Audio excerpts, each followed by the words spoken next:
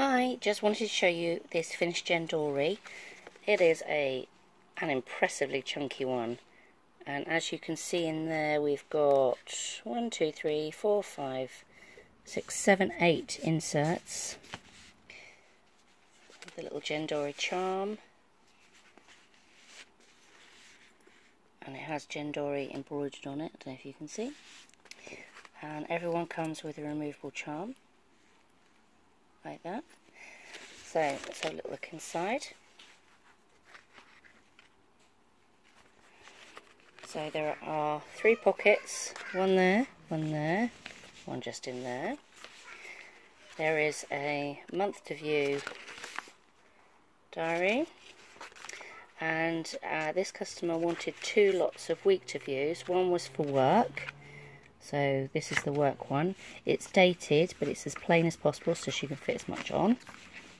And then this one, I don't know if you can see, it's in the fabric that I made the Jendori out of. The customer bought this fabric, and this is her personal diary, so I had to make it different to that one. A whole year goes in 2 inserts.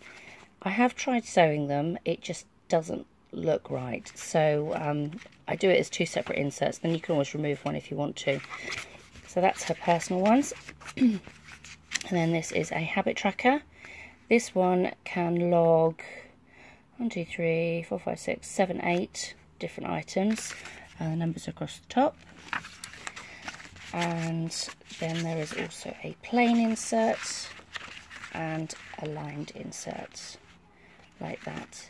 Inserts come with a little label in the front, so you can label them and name them yourself. This is probably the most jam-packed one I've ever done.